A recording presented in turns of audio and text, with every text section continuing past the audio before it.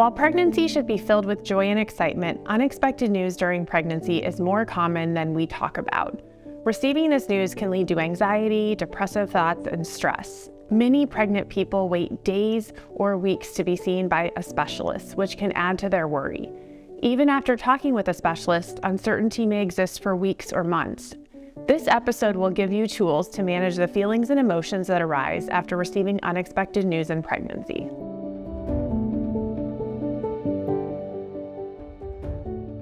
For those of you who are new here, I am Kendra, founder of Ally Life and a board-certified genetic counselor who specializes in prenatal care.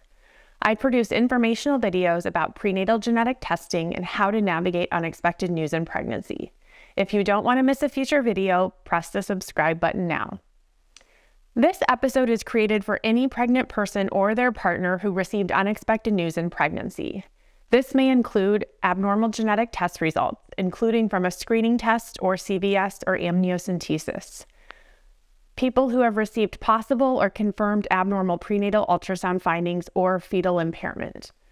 Some listeners may have received abnormal ultrasound findings from their local OB provider and are waiting for an appointment with a specialist.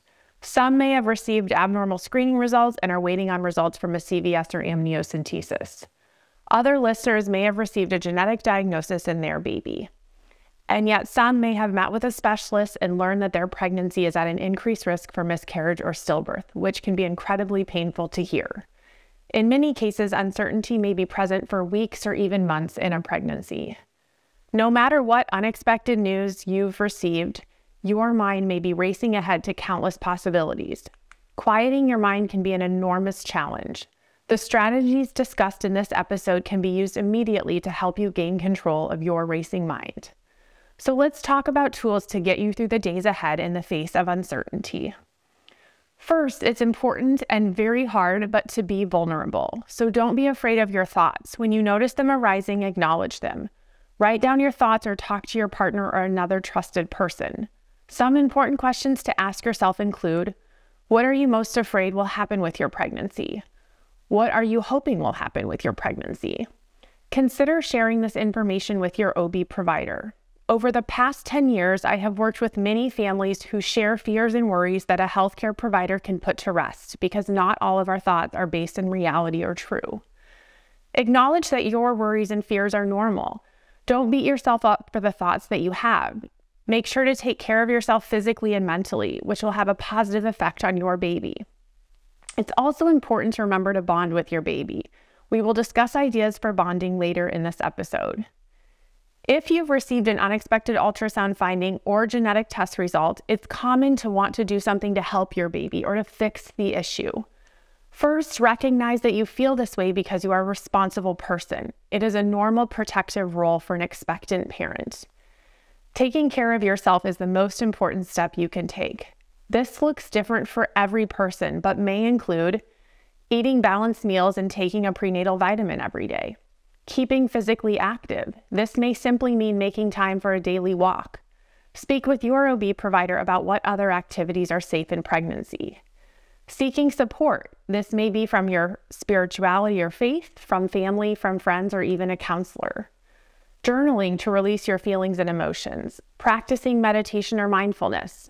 Setting aside time for important relationships in your life, whether this be with a partner, friends, family, or even a pet.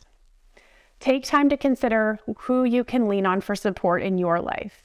Give yourself permission to ask for what you need from your friends, family, and/or partner. You might need space to share your worries with a good listener. Maybe you need prayers or simply a hug or a shoulder to cry on. Keep in mind that you can control who and what you share with others. Some people find it helpful to share details of their situation with those they trust, while others may prefer to keep this news private until further information is learned about their pregnancy. Receiving unexpected news can impact how you and your partner bond with your baby. There may be uncertainty about the remainder of the pregnancy or your baby's prognosis. The joy and anticipation of growing your family may feel halted.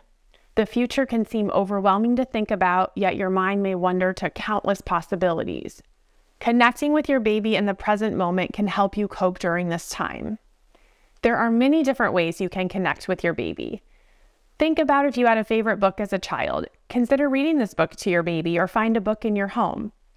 Sing songs and or play music you enjoy. Dance alone or with your partner. If you love nature, go outside and tell your baby what you see and hear. Record your baby's heartbeat. Heartbeat recorders can be purchased through various online websites.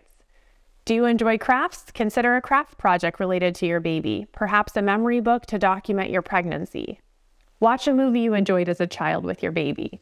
Talk and or write a letter to your baby. This could include your favorite things, the meaning behind your baby's name if you've chosen one, dreams you have for your baby, or anything else you may want to share with them. Create a memory box to place items of importance. This may be ultrasound pictures, pictures you take while pregnant, letters to your baby, or other items of significance to you.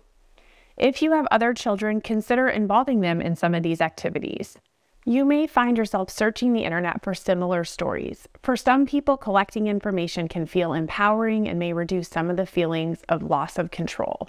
Remember, each person's pregnancy is unique. Reading other people's stories and experiences can be helpful, but they can also cause stress and worry. No two pregnancy experiences are exactly the same. Give yourself permission to stop searching online if you find yourself overwhelmed. And remember, it takes courage to show up to another ultrasound or medical appointment after receiving unexpected news during pregnancy. It is normal to feel scared, fearful, hopeful, all at the same time. Acknowledge the feelings within and know that with time, more certainty will come. For one-on-one support during this time, please visit alay-life.com. With love and light, see you next time.